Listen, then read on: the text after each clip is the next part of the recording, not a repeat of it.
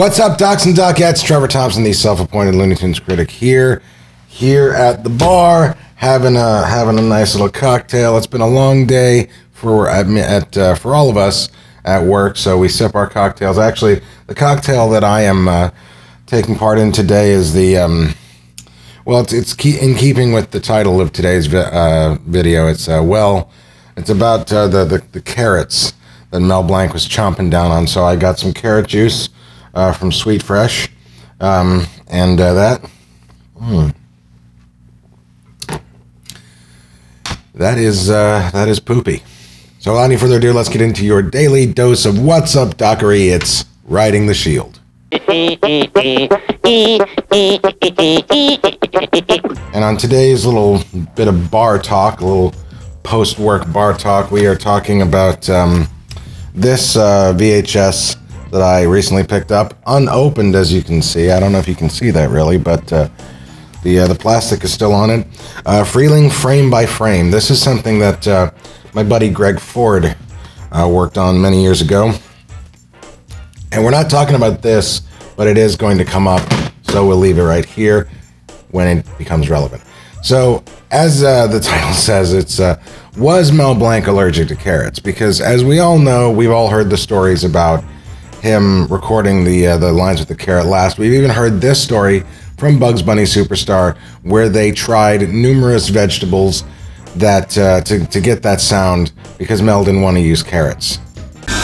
The man of 1,000 voices, Mel Blanc, became world famous as the voice of Bugs Bunny, but he couldn't stand carrots. One teeny bite and Mel sort of choked up, so he tried everything: celery, turnips, even rutabagas. But nothing sounded like a carrot but a carrot. So in our recording sessions, Mel would bite the carrot and chew, say the line, and then quickly spit the carrot out into a tub that we kept there beside him. And indeed, nothing sounds like a carrot but a carrot. But some have said that Mel Blanc was allergic to carrots. Some people have said that he just didn't like them.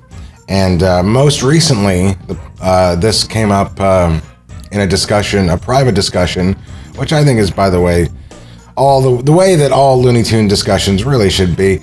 That's my fancy way of saying I love you all very much, but please stop @mentioning me on Twitter when you and your friends are having Looney Tunes conversations. I very much appreciate and love the fact that you're citing my arguments and stuff like that. That's very nice, but please, I'm not going to contribute anything to the discussion. I'm a very busy man. I work very hard, and at the end of the day, I just want to sit here, drink my carrot juice, and produce my content. I appreciate it though. But yeah, the conversation was between me and Pez. It was over the phone. We were talking about this thing, and I was telling him, well, actually, I don't even remember how it came up, but I do recall that he specifically said that he didn't think that it was an allergy. He thought it was more just that Mel hated carrots, and he didn't, he was kind of extending, fibbing, if you will, or maybe not fibbing, but being the raconteur that he was, in as much as that he said, Mel is definitely one of the fathers that's depicted in this this lovely painting, but he, like a lot of these guys, it's pre-internet, and they exaggerated a lot about some of their contributions. And because there's not a whole lot of fact-checking that really could have been done in those days. And Mel certainly took advantage of that, as we pointed out in previous videos of mine, that he's on record in that Mel Blanc Man of 1,000 Voices documentary that we all know. He's on record as saying that he came up with What's Up, Doc. They showed me a picture of this little rabbit, and he's going to say, "Hey, what's cooking?" I said, instead of him saying, "Hey, what's cooking?" why don't you have him say, "Hey, what's up, Doc?" That's the new expression that was being so popular. And I said to Mr. Schlesinger, I said, "Why don't you name him after the guy who drew the first picture of him? His name was Bugs Hardaway. Why don't you call him Bugs Bunny?" So Pez's contention is that, he probably was being, extra, if you will, about the allergy. You know, it's probably more that he just hates carrots, didn't want to eat them, hates the taste of them, and probably thought there was more of a there's more of a story in the voice of Bugs Bunny, allergic to carrots. But I do know that information back then was not readily available to the average person, and so if Mel Blanc wanted to, I'm just saying, look up Google, you know, allergies to carrots, and when you do this, you'll find that the symptoms that come up in your search will match the symptoms that Mel Blanc himself stated. He said, you know, the throat closes up, and you know, it's hard for him to breathe, and he breaks into hives, things like that. Now, all I'm saying is that if Mel Blanc was making up the allergy thing, then he got the symptoms exactly right, and it's not a common thing, you know, people to know about an allergy to carrots. So we were having this back and forth, this good-natured debate, and then a few days later, I was on the phone with Greg Ford, who, as I said, produced this thing, and he mentions an interview that is in that thing that really should have been more readily. That thing should be on the Golden Collection DVDs or one of these specialty things. But don't worry.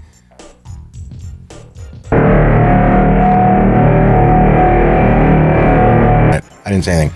So, but anyway, there's an interview with Stan Freberg, and Greg tells me about it. He says, "Oh well, you know."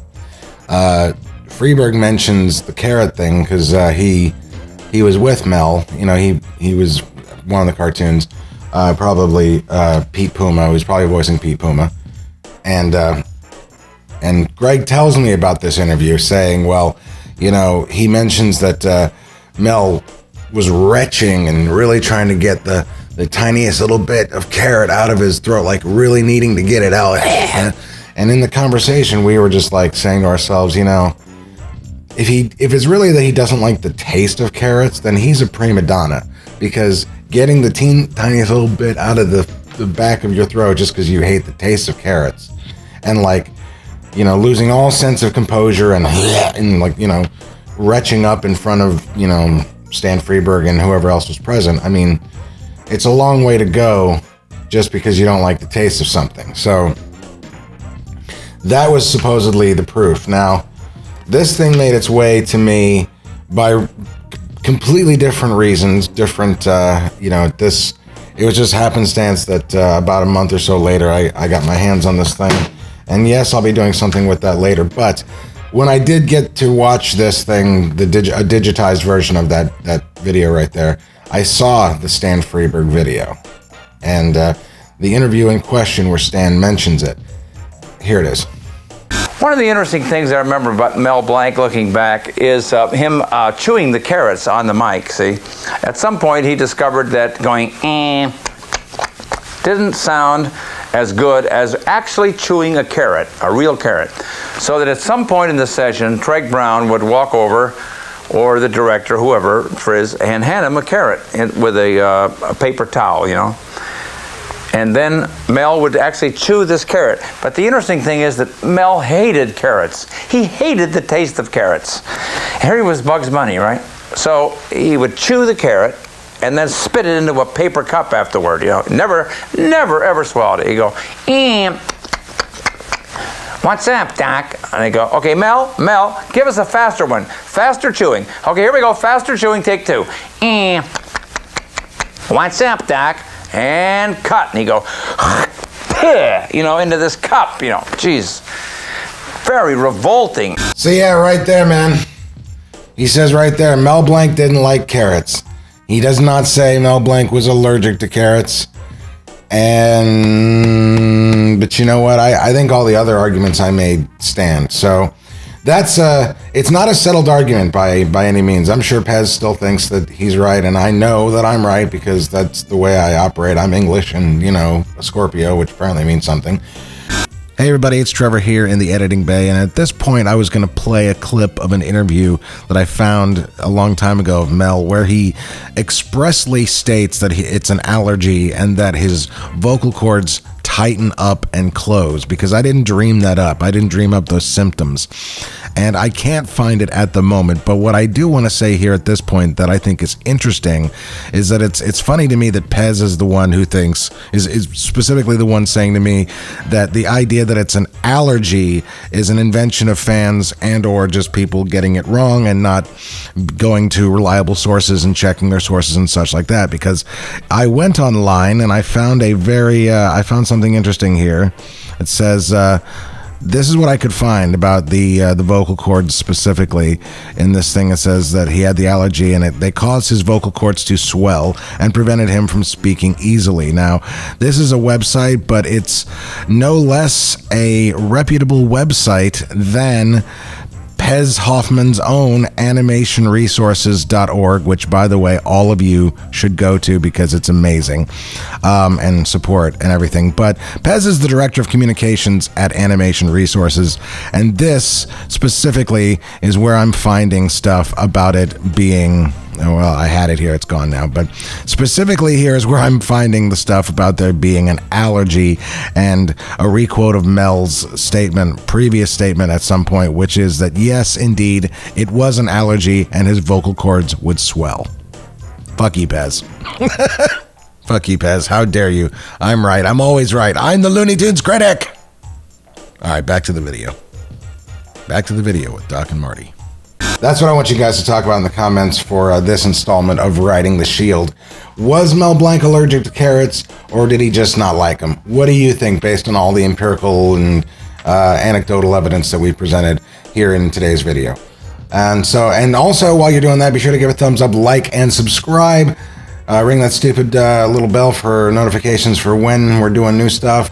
Cheers, and here's to you, and we'll see you right here, same time tomorrow. Riding the Shield, baby.